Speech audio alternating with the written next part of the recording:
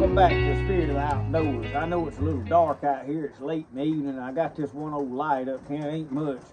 But I wanted to show you how to skin a squirrel. Now, I have done this in some older videos, but a lot of folks, they ain't going to go back watching those videos. And I had somebody ask the other day about how do you skin your squirrels. Well, we're going to do a short, sweet video on it. I'm going to try to get the camera set up and the light set up where you can see what's going on. I got one old squirrel. We're going to skin it, and I'm going to use just my fishing pocket knife. I took a liking to this knife, and I told y'all the other day I got 2 more on eBay. So I kind of like them. I skinned a squirrel with the other day, done really good. So I'm going to show you the way I do it. Now, I ain't saying this is the only way to do it or the best way to do it.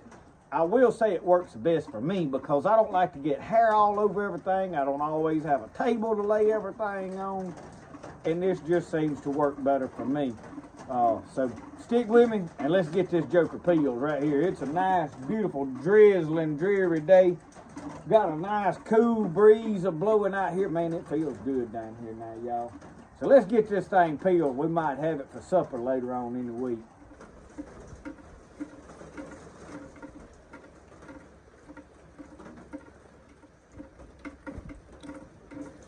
All right, y'all, I'm going to do the best I can to stay in the frame with the camera and all whatnot. I had to turn it around this kind of way because I ain't got no light on the other side. So what I do, first thing, is I get right here at these hands, and you can call them paws, hands, whatever.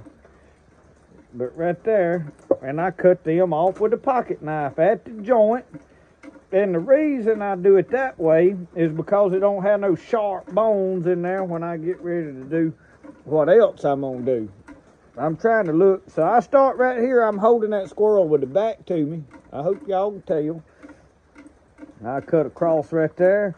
And then I angle around toward him, down his legs, hindquarters, whatever you call it. So you got to constantly wipe your knife when it gets hair on the blade because you don't want that hair all over the meat. So if you go at an angle like along with his back, the way you holding this, it'll sever right through that tail bone right there. And I kind of take that knife and wiggle it because my finger is right under that skin. I don't go to hacking hard. I kind of take it right there and wiggle. And my knife's sharp now. If you're trying to do that with an old dull knife you got there out of the kitchen sink your wife been chopping on a chopping board with, probably ain't going to work out good for you. You got to get you a good sharp pocket knife, and this is what you need in your pocket. Any old knife will work if it's a good sharp one. So once I get right there, then a lot of people want to step on it with tail with the boot and all that kind of stuff, and you can do that. It'll work. But right here, watch. Look at him. Look at there now. All right, you wipe this hand over here off on your breeches leg. Then you reach and grab right there, and you grab that arm, and you pull it out just like you're pulling a youngin's shirt off. All right, and then you got the head right there. Now, some of y'all gonna want to fry that head. I ain't real particular on them. I wouldn't grow it up eating the brains. My mama, she'd have a fit. My daddy brought a squirrel head to the house, so I didn't get to grow up eating the brains.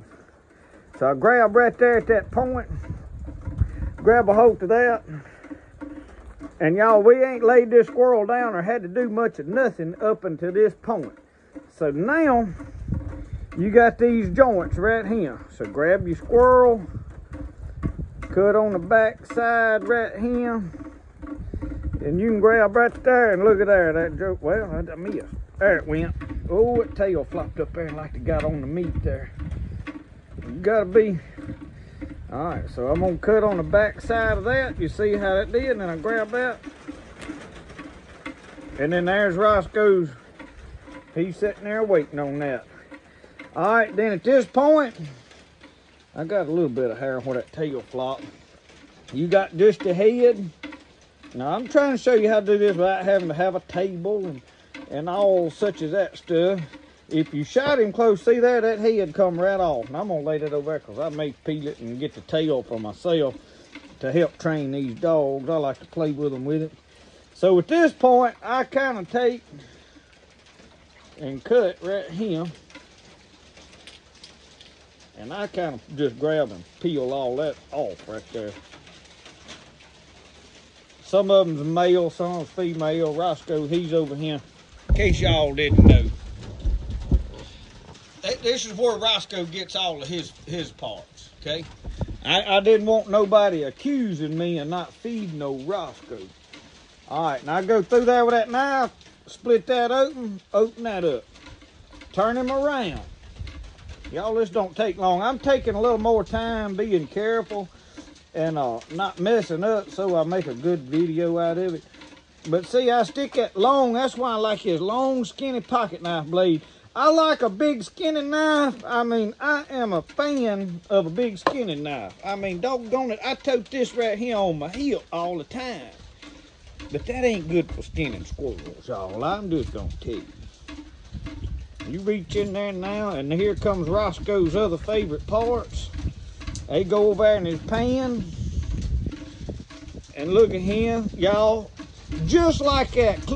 And I shot that squirrel through that front shoulder. I boogered it up pretty good, but it's still all right. We got a clean squirrel. Now what I do, I throw him in my ice cream bucket. And then when I get all of my squirrels cleaned and in my ice cream bucket, we go in there to the sink and we wash them real good. So now we got blood all on our knife blade and everything. So I'm gonna fold it up because I don't want it to poke a hole in my bucket. I only had one squirrel tonight. So y'all, I hope that helped y'all learn how I'm trying to get where this light shining on where you can see me. I don't be looking like Blair Witch and whatnot. Some of you young'uns don't know about Blair Witch, do you? Probably some of the older ones neither. So I got my squirrel tail. Now y'all, usually if you're gonna peel that head on off, Roscoe will get most of this. I usually keep part of this and strip them tails out. I'm probably gonna let him have this and be. If you leave the head on there, and you can pull that all the way on off. And I got 2 or 3 hanging up right here. I hang them up and help play with the dogs with them. But I'm gonna go ahead and give these dogs this. You want your tail? See it? See it? Talk to me. Talk to me. Talk to me. Talk to me. Talk to me. Talk to me. Come on. Talk to me.